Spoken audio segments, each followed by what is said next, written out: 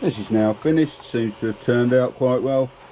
What I'm going to do is I'll take it off the base and clean it up and have a look at it. I'll come back with that. This is now off the base. I'm quite pleased with how it turned out. That's the Eon Candy Silk PLA filament. Made a good job, that's nice and smooth. And a good variety of colours on it. That was on my Ender 5 Plus at 210 with a 6mm, 0.6mm nozzle. Yeah, quite nice. I might paint the horns and the eyes and the nose, or horn there. It all moves quite well, nice and freely. Head moves. That's it.